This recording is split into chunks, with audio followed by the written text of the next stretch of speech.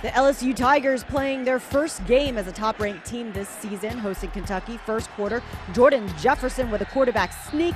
Jefferson seeing his first action of the season after being reinstated. Tigers with a 7-0 lead. Second quarter, 3rd and 10. LSU at their own 49. Jarrett Lead finds Odell Beckham, who dodges one tackle, makes some nice moves, cuts back to the middle, and takes off down the sideline. He gets a nifty 51-yard touchdown. Tigers with a 14-0 lead, and their defense doesn't give Kentucky a chance. After the break, third quarter, Maxwell Smith gets sacked by Tyrann Mathieu. The ball comes loose. Mathieu scoops it up and takes it back 23 yards for the touchdown.